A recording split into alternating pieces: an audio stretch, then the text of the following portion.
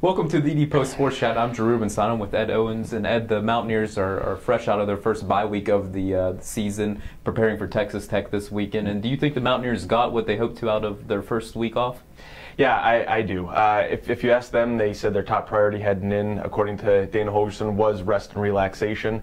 They accomplished both of those things. He gave them a light week of practice last week, didn't really do much, gave them the entire weekend off, and came back earlier this week. And a lot of guys that were injured are back healthy now. One of the most important being quarterback Clint Trickett. He was out Tuesday night and said that his shoulder's feeling much better, as close to 100% as he expects to feel all year. So I think in terms of getting healthy, getting themselves re-energized, refocused for this Texas Tech game, they think they accomplished both those things. One of the issues that you have to wonder about coming out of the bye week is WVU's rush defense. Do you think it was more of a matter of Baylor revealing a major flaw in WVU's defense, or is there something else at play and that they'll be able to correct for the rest of the season?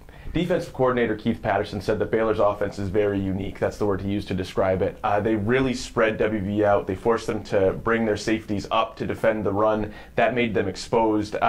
They don't expect to see the same kind of thing against Texas Tech. One of the things that all of the defenders said earlier this week at player interviews was that Texas Tech does what they've seen all year, which is a good thing for WVU. I mean, they were really effective against the run. They were doing a great job stopping the run up until the Baylor game. Baylor rushed for 476 yards. They had 200-yard rushers. They had 8 rushing touchdowns. I mean, they really blew WVU out of the water, and the Mountaineers did not have an answer for it. They expect that to change this week.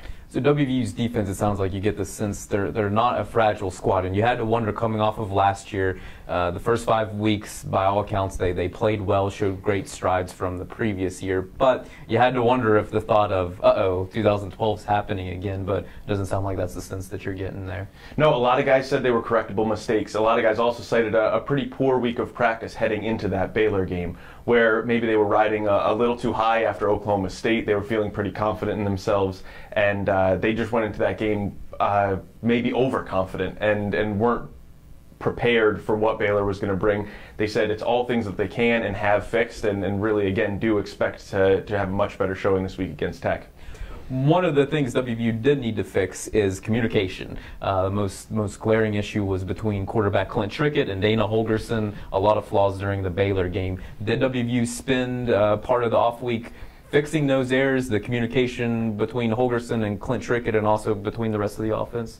Yeah, one of the things that both offensive coordinator Shannon Dawson and Trickett said was that they simplified some of the signals. Clint was having a hard time getting some of the signals from the sideline, having a hard time relaying them, communicating them out to the receivers. He said one of the things they did was kind of tone it down, make it simpler for him to see what Dana was trying to get called in. They were trying to keep it secretive. They wouldn't really exactly say what changes they made, but they were designed to make it simpler for Dana to get plays called into Clint, which obviously everyone saw was a major problem against Baylor. Makes you wonder if you're going to see some of those huge boards that they have on the defensive side, if things are going to change, because as it is right now, I mean, it's mostly just Dana doing hand signals, right? I mean, that's how Clint's been getting the play calls so far this season, right? Or how he hasn't been getting the play calls so far this season. So yeah, it is hand signals, and is one thing they really tried to simplify this past week. Last one, WVU, I think the one word that you could use to describe the first half of the season is inconsistent. Up and down, up and down. It's like a roller coaster ride with the way they performed, from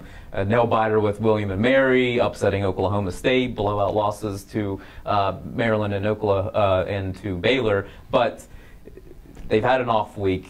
Does this game set the tone for the rest of the season for a team that's looking for its identity? You have to think that it does. A lot of talk heading into the bye week is about how much they needed it mentally and physically. They need to come out and kind of show what they accomplished in that bye week. If they come out and they lay an egg against a tough Texas Tech team, it's going to be deflating. It's going to be defeating for this team. They have to come out and have a good showing. Doesn't necessarily mean that they have to win in order to have a successful season. I don't think this will determine the course of the next 6 games, but I think they do need to really come out and at least have a good effort to feel good about the direction they're heading right now. All right, very good. Ed, appreciate your time. Please continue to check the edpost.com for all the latest on the Mountaineers. We'll have a blog up and running for the Texas Tech game. Thanks for watching today.